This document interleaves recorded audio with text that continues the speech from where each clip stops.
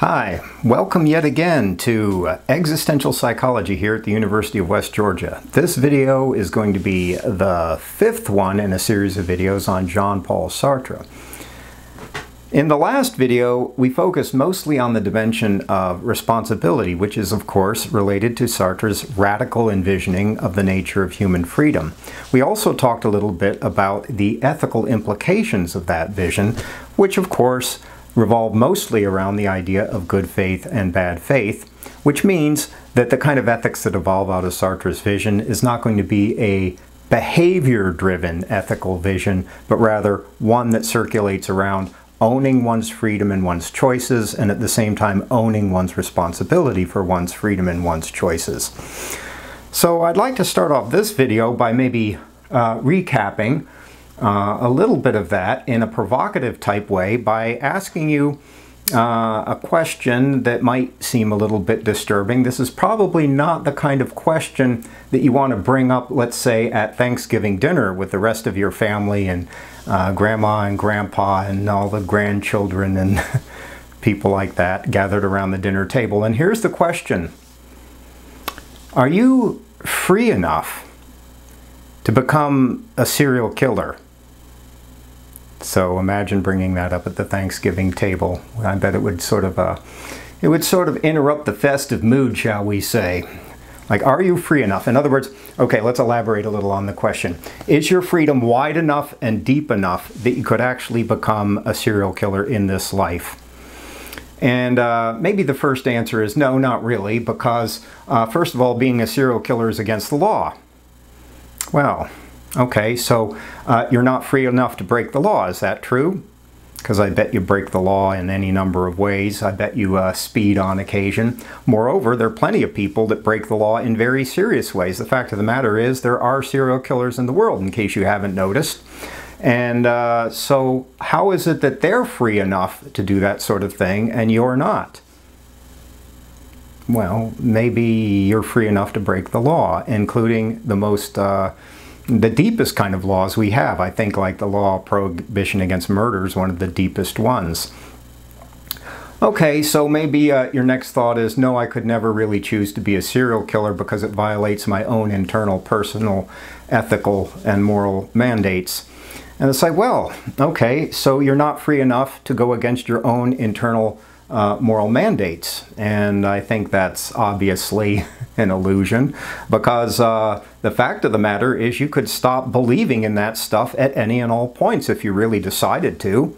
The fact is that it seems like your moral mandates keep you from being a serial killer, but in reality the only reason why that seems to be true is you keep choosing to defer to them. And if you were to make another kind of choice, one that would sort of open up the possibility of murder, then the fact of the matter is you could probably become a serial killer. Here's another way in which you might be thinking, no, I could never be a serial killer because I'm not physically strong enough to be a serial killer.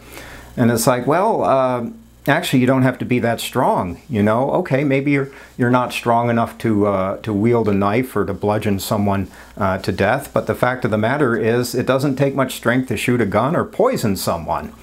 And there are cases where serial killers work exactly that way. So you are actually physically strong enough. You can go against your internal moral system. You can choose to violate the law. Actually, the only thing keeping you from becoming a serial killer is you. That's it. There's nothing in this life, nothing in this world that is preventing you from becoming a serial killer other than your own choices, your own freedom, and your own responsibility. Now, if you were to become a serial killer, the element of responsibility might quickly play in. Who knows? I guess it depends how good you are at it. You might have to become responsible in a legal sense for your acts as a serial killer, but that doesn't negate the fact that you still have the opportunity in this life to become a serial killer. Okay, so why am I bringing up this example? Because first of all, it's provocative. Second of all, it might invite you to wonder about how free you really are. Because if you're free enough to become a serial killer, then imagine how many other things you're actually free to do that you probably in an everyday way don't think you actually are, but the reality is you are. That your freedom is way greater than you probably even want. You're way freer and way more responsible than you even want, and that's a big part of what motivates bad faith. Okay, so that's my way of putting a cap, I guess, on the last couple of videos, really. Hopefully in a provocative way that invites you to think and wonder about, the nature of how free you really are. Okay, so let's get into the next section. So the next section in your notes is entitled All Reality Inheres in Action. And here the main point is, when you're looking at the locus of choices, okay, does the choice inhere in what we say we're choosing, or even what we tell ourselves we're choosing? Or on the other hand, is the locus of our choices really what we do in this life? And for Sartre, it's going to be all about the latter. Okay, so all reality and all choices are about action. So why is this an important point? Because it may not be clear at first. Well, a lot of the time we think we're choosing one thing, but our actions are the exact opposite of that. For instance, in your notes, I wrote a little bit about, deciding that you're going to lose weight. So if you've decided you're going to lose weight, and that's a choice you've made, and yet at the same time you find yourself overeating pretty frequently and skipping a lot of workouts, the question is, are you really choosing to lose weight? And the Sartrean answer is no. It doesn't matter what you're telling yourself. It doesn't matter what your internal thought processes are, because the issue of your choices circulates completely around the actions that you do, even if those actions are directly the opposite of what you're telling yourself and everyone else too. You tell yourself, well, I'm on a diet now, and here you are popping bonbons into your damn yap one after the other. And you're not going out to the track, and you're not doing your cardio and anything else. Well, the choice that you think you're making is not the choice that you actually are making.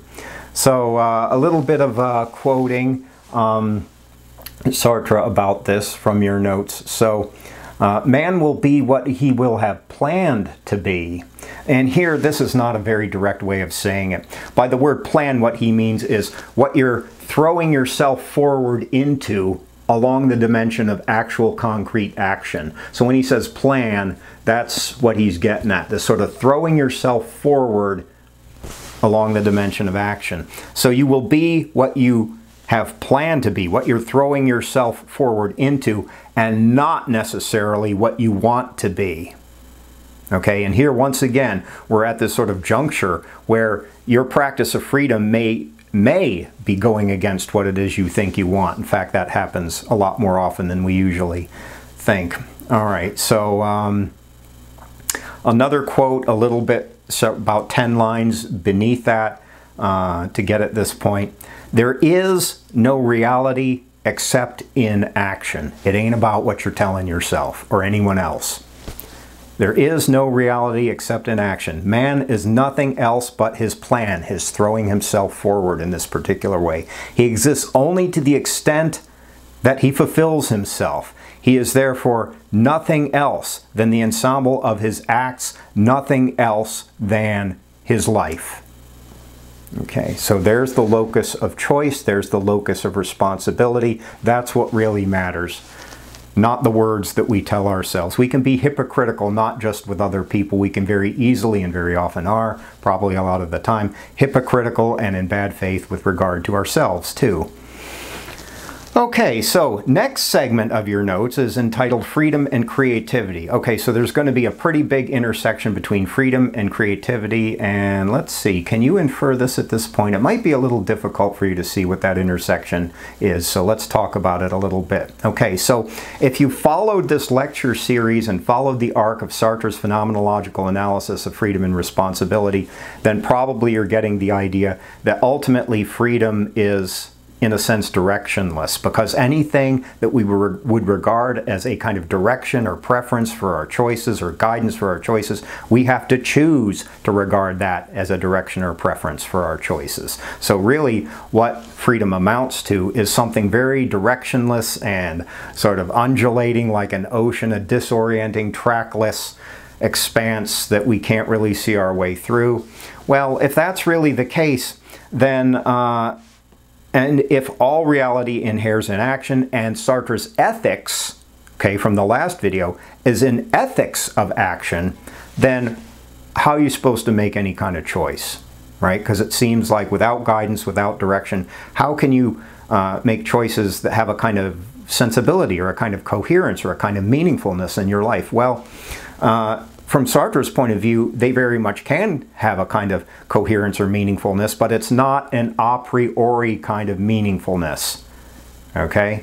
So think of it this way. Here's a way of thinking of it. Your freedom is not like the color by numbers books that maybe you had to fill out when you were a little kid. You know, before you get old enough, I guess, to use normal coloring books, there's a little phase, a little transitional phase where they give you these versions of coloring books and a box of crayons. I always wanted that 64 one with the crayon sharpener in it. My parents would never get that for me.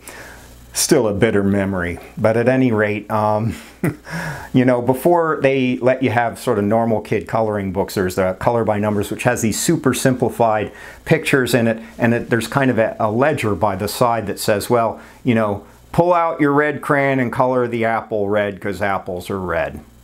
Pull out your blue crayon and color the sky blue because skies are blue. Pull out your green crayon and color the lawn green because lawns are green. So your freedom is not like that. That would be sort of like, well, God said that you had to obey the 10 Commandments and that sort of thing, and so you really have no alternative but to obey the 10 Commandments and, you know, other edicts in the Bible.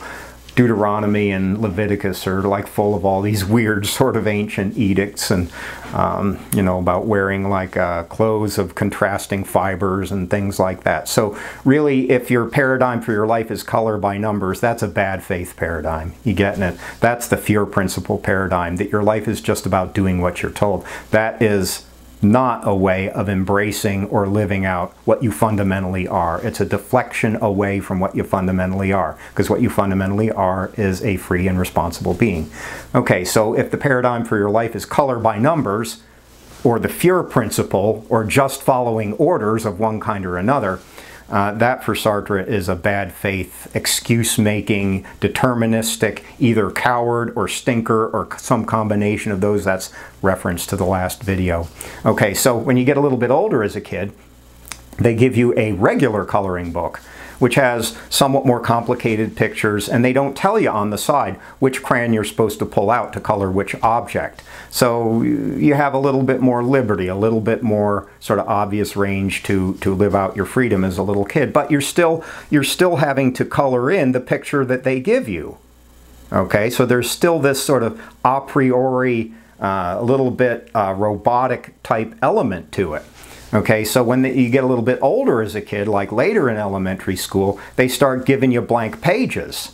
All right, so blank, and so the idea there is, and they give you the usual box of crayons, that you draw your own picture and decide to color in however it is you will. Okay, so that's starting to get more like this radical vision of freedom. All right. And maybe a little bit later in elementary school, they teach you origami, you know, which has to do with folding papers and creating sort of paper sculptures with folding papers. And, you know, maybe eventually you get the idea that, wow, you know, if they give me a paper, I could draw any picture, or I could even fold it into an origami sculpture, or I could crumple it up, or I could tear it to bits, or, you know, you could color.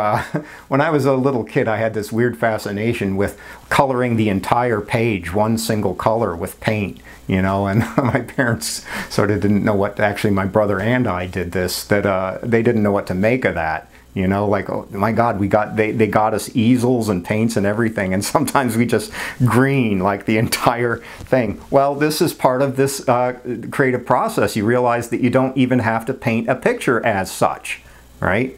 Now this is starting to be more and more like the Sartrean vision. Your life is more like that. You getting it? That you could do anything, any which way with it. So if you're following this analogy, then hopefully you're able to translate it a little bit to your life.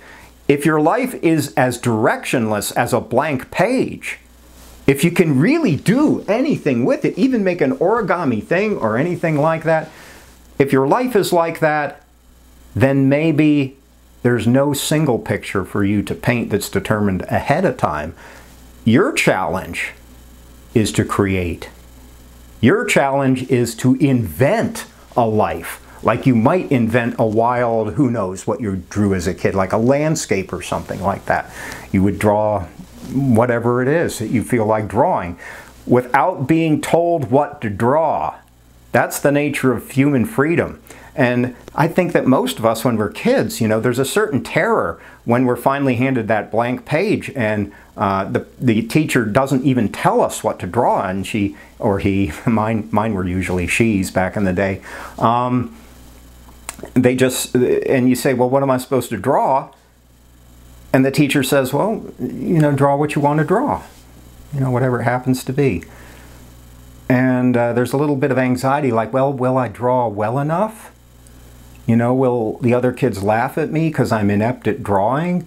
If I draw something that I want to draw, will it be socially acceptable? And hopefully you're getting the connection to life itself, right? Because if you're thrown into this existence with a blank page of freedom, like you really are free, no one's telling you what to draw, and if someone tries to, well, in a way, the fix is already in, because for you to obey that person, you have to decide to obey that person. If you think that that person has the answer to the riddle of your life, you have to make a decision to regard that person in that particular way before it'll seem meaningful and coherent and all that kind of stuff. So, this ethics of action ultimately turns into a creative process. Your challenge is not to obey like color by numbers. Your life is not color by numbers. It can seem that way if you decide to regard it that way, but it is not itself color by numbers. Like you're given a damn blank page and not actually told, other than other people giving you their damn opinions, what to do with it, you know, but your other opinions, once again, you have to decide whether you're going to obey those other opinions or not. Okay, so you're actually thrown back onto the blank page, even if there are people around you telling you what to draw, because you have to decide whether you're going to obey them or not. All right, so the ultimate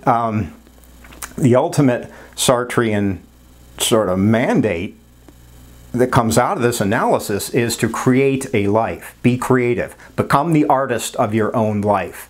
Okay, you know, if you're thrown into this weird, directionless mass of freedom and responsibility, if you're condemned to the condition of the blank page, condemned to freedom, condemned to have to live out a human existence that has no inherent a priori direction or guidance or set of commandments that you have to fulfill, if actually none of that is real but is on the order of a bad faith illusion, then what are you going to do with your life? Well, the answer is create something beautiful, create something interesting, create something provocative, create something that maybe moves you, that maybe moves the soul of the world. Why shouldn't you create a life that moves the soul of the universe if you can? And if you can't, well, you know, there are worse things in the world than trying. Just a thought. Okay, so there's very much this very creative XR. I'm starting to get excited. You know, you get excited sometimes when you're talking about things that matter. Imagine the odds in a college class.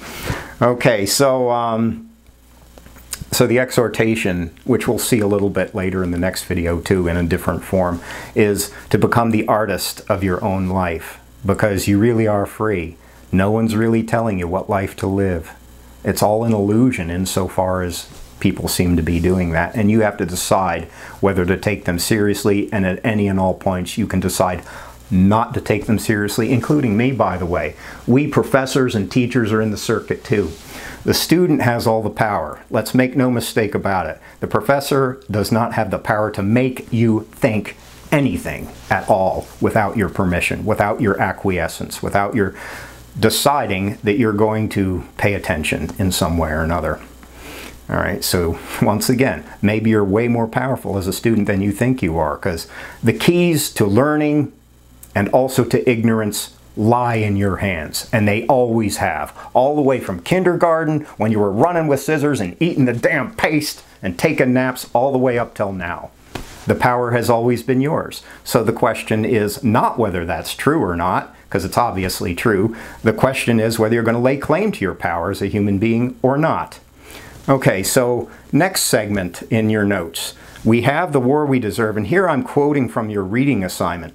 And this has to do with the temptation to engage in bad faith by thinking of ourselves as victims, like life's victims in one way or another. And I think that this is particularly apropos to our own time, which is, what, like 75 years after he wrote, well, actually 78, but who's counting, years after he wrote this.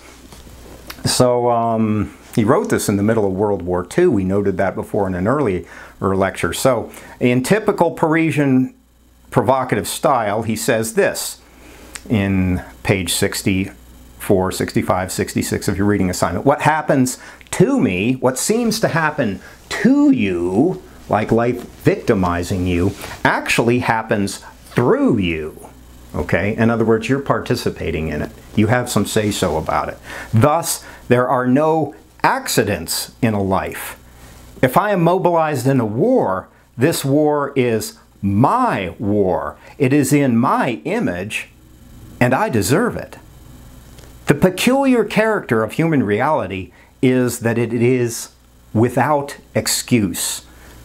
Therefore, it remains for me only to lay claim to this war. To live this war is to choose myself through my choice of myself. Thus, I am this war. I am this war. You know, if you think of your life as a kind of war, like Heraclitus did back in classical Greek antiquity, that war is the father of all things. Okay, so, all right, so this is definitely running against the grain of our politically correct culture, and maybe you've detected this before this point in the class, so I wrote a paragraph about it for you. The question is, how powerful do you really want to be in your life? Because maybe the main variable in that equation is the extent to which you lay claim to your freedom and your responsibility, your world engagement. And the extent to which you renounce all of that or pretend like that's not true is an indicator of how weak you're going to be in life. You know, the old 60s and 70s author Carlos Castaneda, who wrote a series of about 10 books that were sort of popular at the time, says it this way in one of them. We make ourselves miserable or we make ourselves strong. The amount of work is the same. So let me say that again in the spirit of this Sartrean analysis. We choose to make ourselves miserable or feel like victims, or we choose to make ourselves strong. The amount of work is exactly the same. Okay, I'm paraphrasing, I'm altering the quote. I said it right the first time, and then I sort of altered it to fit this Sartrean thing a little bit. So consider your life in light of that. That you make yourself miserable or you make yourself strong, the amount of work is the same. Okay. So it's a kind of exhortation to a kind of empowerment if you think about it. All right, so let's see. I guess let's put an end on this little video because I want to do the next one hopefully in one video and not dice it up. So let's end this video here. I hope you're having a great day in the middle of the corona apocalypse. So okay, so how could you take the corona apocalypse up in a Sartrean way? Well, think about that last thing. You know, you make yourself miserable in your quarantine or you make yourself strong. The amount of work is the same. And with that, have a great day. Take care.